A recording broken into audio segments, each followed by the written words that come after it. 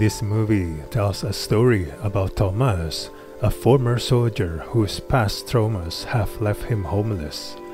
He is offered free room in an old house inhabited by a lonely woman, Magda, and her ill mother. In trade, Thomas is expected to work on repairing the rotting house. Naturally, the more he settles in, the deeper his suspicions grow that there's something seriously wrong with the house and its inhabitants. This haunted household is not quite what you think, and this movie chooses to prolong its mystery as long as painfully possible until a ballsy conclusion.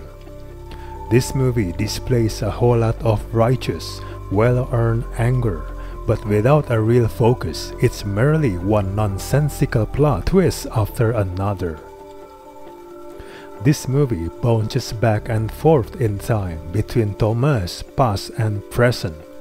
Initially, these transitions are confusing and disjointed.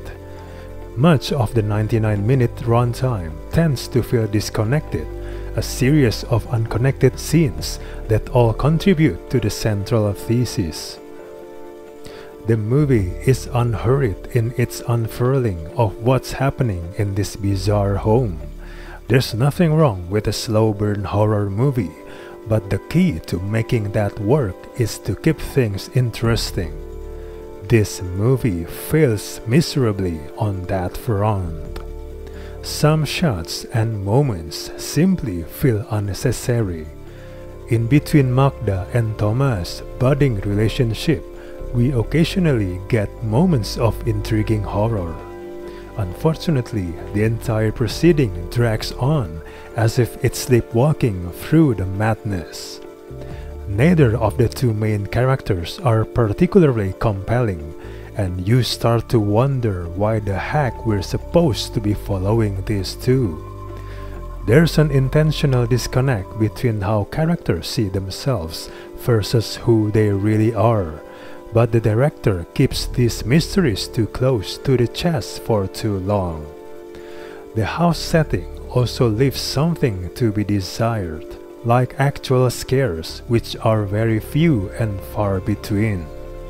Horror movies, which mostly unfurl in one location, tend to make such specific location characters in their own right, but the house where Thomas and Magda slowly circle each other never truly comes to life.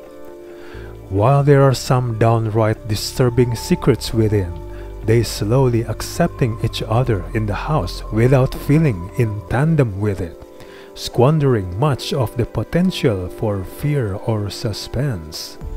The movie just doesn't give Thomas and Magda enough of a foundation to truly evoke much of a reaction.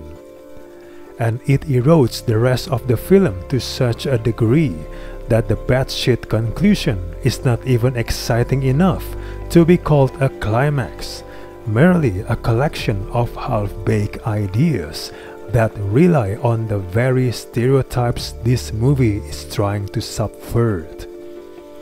This movie is a severe slow burn where the payoff doesn't quite make the preceding two-thirds of the film feel worth the wait.